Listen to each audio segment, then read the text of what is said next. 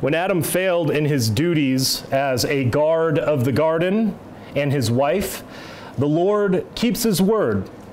With the failure came the consequences of death, and not just for Adam, but for all of humanity.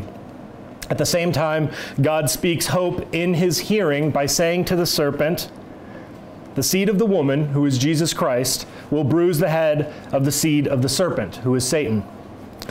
When all of humanity descends into violence and sin, God gives hope to Noah by instructing him to build an ark for salvation from coming judgment, and not only to save him, but to save his little church.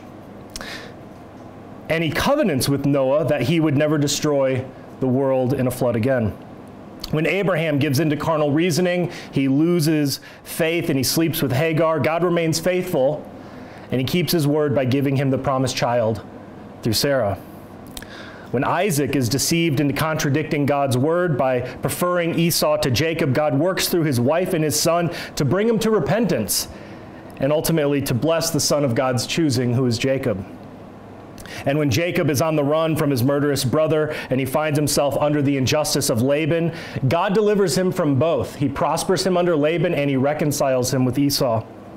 And when Joseph is betrayed by his brothers, God makes him into the vice ruler of Egypt for the salvation of many, including his brothers. Whether you have sinned against God or others have sinned against you, God will make things right. He doesn't abandon his people. He remains faithful. No matter how dark things look, how much you have sinned, how much others have treated you unjustly, God is not unaware. And if you turn to him in true faith and repentance, he will save you through his Son, Jesus Christ. This reminds us of our own need to confess.